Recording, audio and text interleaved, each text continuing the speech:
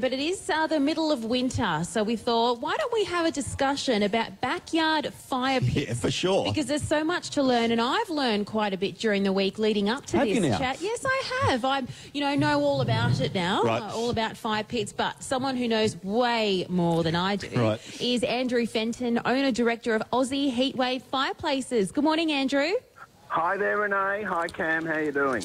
Yeah, really good. Thank you so much for joining us, mate. Give us, first of all, a brief overview of the fire pit, because we know that, you can just have a fire pit in the backyard, but it's so much more than that. It brings people together. You can make an occasion out of it. So give us the fire pit vibe. Oh, look, absolutely. Like, we started our business over 20 years ago, bringing Mexican clay chimeneas into Australia, and they just took off tremendously. But since then, it's just grown and grown, and people just love that outdoor fire. It gets people warm. It's that atmospheric thing. It's primal. It's in our DNA. And the fire pits are just another extension of that, where people can get around that fire pit, light the fire, sing Kumbaya, toast marshmallows, or have a drink. Please. It's a great thing.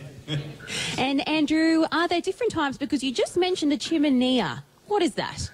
Well, look, the chimenea is really a great thing, because, like, a fire pit's terrific if you've got a big area, you've got a lot of wood. It's good for a farm if it's out in the open, because they tend to smoke a bit more than a chimenea.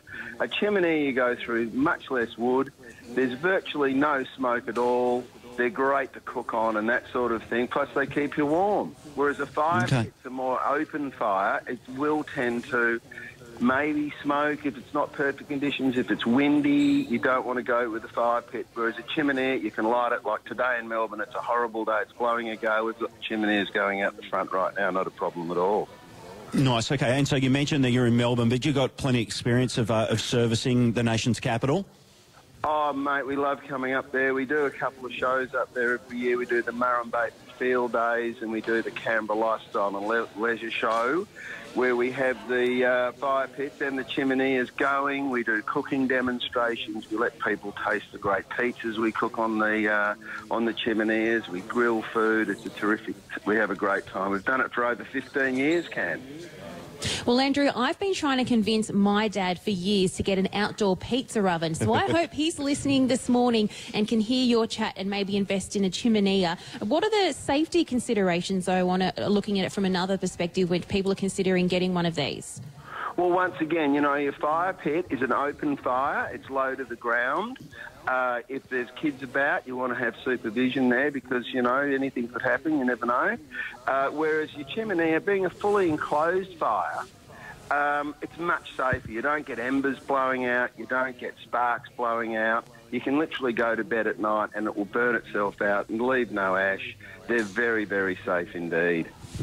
Yeah, absolutely. Well, Andrew, it's been a pleasure to talk to you this morning. I feel like going over to one now and just toasting a marshmallow or making a pizza and warming up. Andrew, thank you so much for your time. Have a great weekend. Come and see us at Murrumbidgee or the Canberra Lifestyle Show in October, Renee. We'll look forward to meeting you then.